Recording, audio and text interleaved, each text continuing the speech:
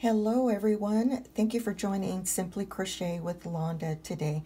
Today I have this adorable rose pattern to show you, and this is great for beginners. It is a double crochet, treble, and double treble, and I will show those stitches slowly for you beginners out there. And this is great to use for attaching to any clothing or accessory that you might have there, and it's flat on the other side so you can add a pin to it. So for you that are new here to my channel, I appreciate you being here, and please subscribe to Simply Crochet with Landa. And for my subscribers, thank you all again for your support. So let's get started. To begin this stitch, you will do a simple slip knot. And for this larger rose, you will chain 99 chains. So that's a lot of chains. So you probably want to pause the video, and I'll be right back. For this rose, this is all done in one row along the chain. So it's fairly simple.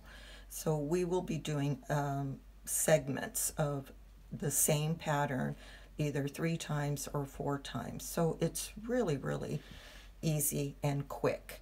So for this first segment, which would be 1, 2, 3, and 4, for this one we will do 1 double crochet after skipping 3 chains. 1, 2, 3.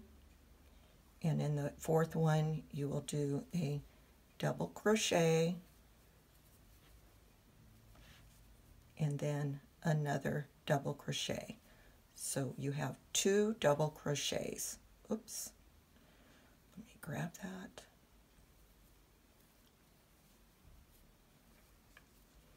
Then you will chain 2, and then you will do a slip stitch in the next chain.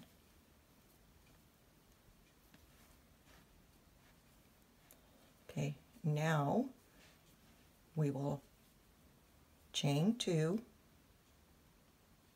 Oh, I'm sorry, 3. Chain 3, and then you will do a double crochet in the next 2 chains. 1 and 2.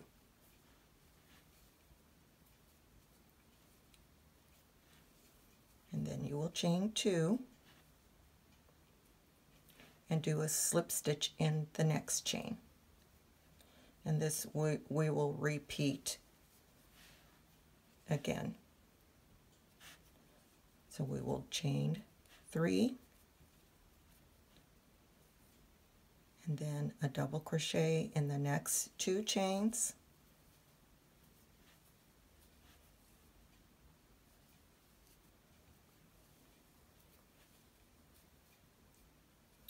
And then chain 2 and a slip stitch in the next chain. So again, this is going to be petals 1 through 4. So we have 1, 2, 3, and now we're going to go for our 4th petal by chaining 3 and then 2 double crochets in the next 2 chains. Now we will continue with petals 5 through 8. And oh, forgot the slip stitch. So in the next chain you want to do that slip stitch. So let me finish that. Okay, so for petals 5 through 8, you will do 4 chains. So now we're going to go over by doing trebles now. So we moved from double crochet, and now we will be doing the trebles.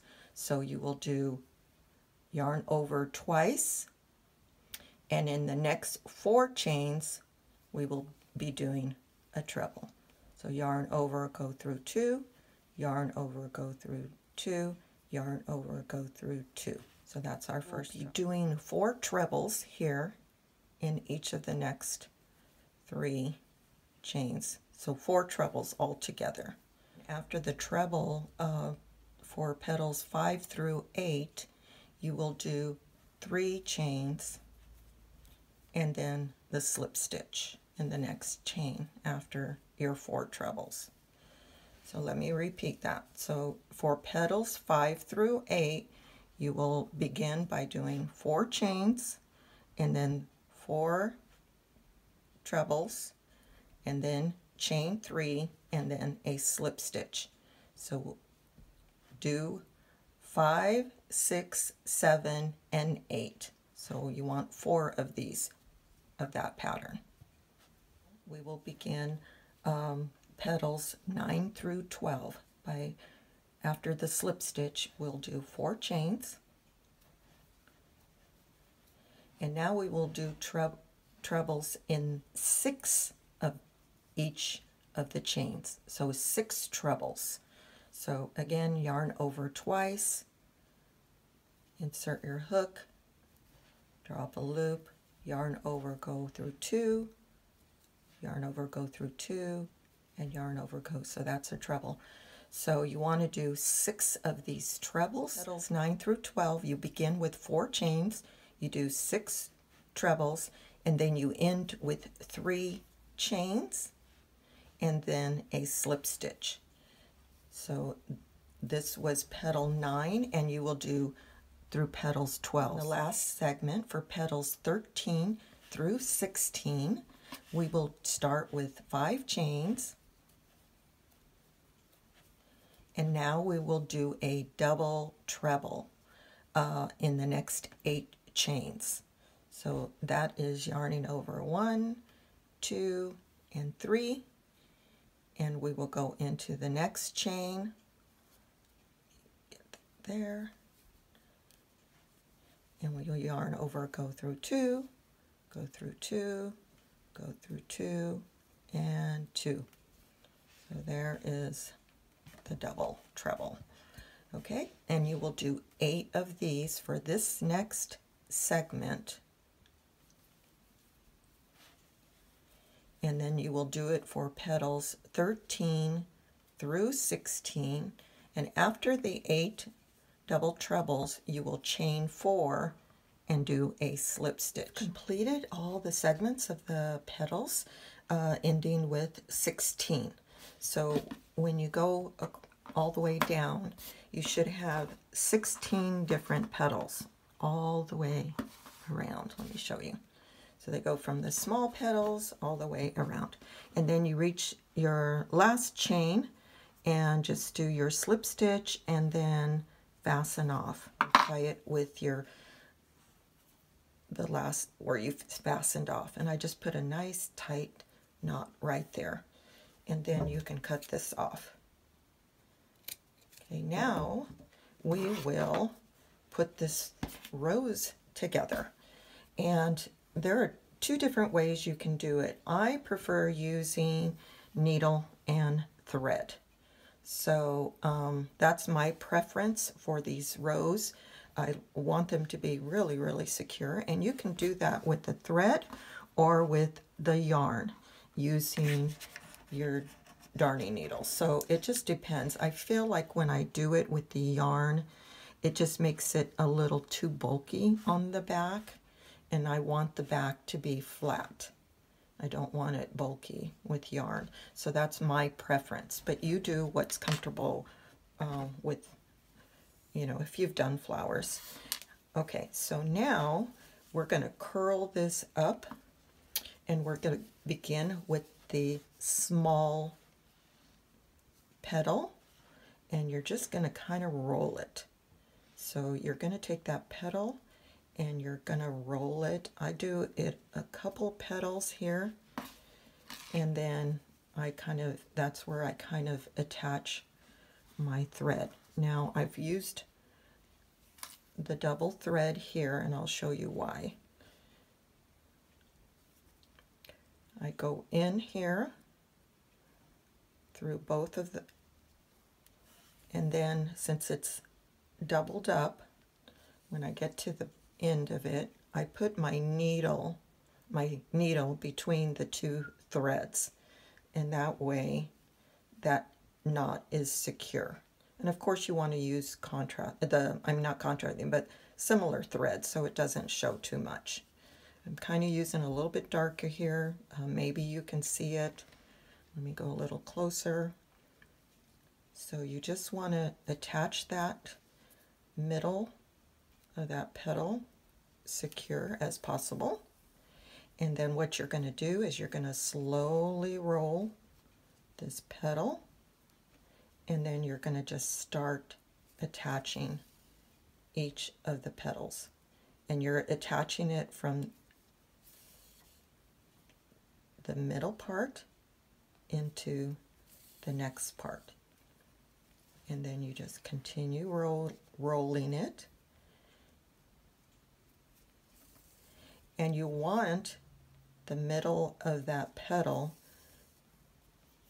to stay flat. You don't want it to bunch up. You kind of want it to stay flat. So while you're sewing this, you're just kind of making sure it's flat. So you want your petals to face outward, not inward. So the wrong side is inside. These flowers can be used for all kinds of fun accessories, attaching it to clothing or bags or hats, blankets even, any kind of decor that you would like. Here's one that I completed. As you can see, it's just adorable. It works up very quickly. The video, I know I'm showing it to you, it might seem like it's long, but it's really fast. You do your double crochets, your trebles, and your double trebles. And as you can see, the way I did the petals, I kind of did 2 here, 2 here, and when I rolled it up, I made sure that another petal was, you know, kind of opposite of it. So you want it to look like this rose. It's just so pretty. And there is the finished back. As you can see, when you do it very, you know, when you're doing each row one at a time and doing it carefully, it comes out really nice and even here. So you want that flat. And you can add a pin or a clasp to the back of your flower. That way you can move the flower around. It doesn't have to be permanent on any project, and you can take it or move it around however you want if you put a pin on it. But isn't that beautiful? I think it's just so cute. And I do have a playlist for other flowers, and I would like to do some more. There's so many beautiful ones out there to crochet, and they're quick and easy projects. So I hope you enjoyed this tutorial of the rose. I think it's called the Centifolia Rose. I don't know if I'm pronouncing that correctly. However, it's just a really cute little project to do. Thank you and have a great day. Bye-bye.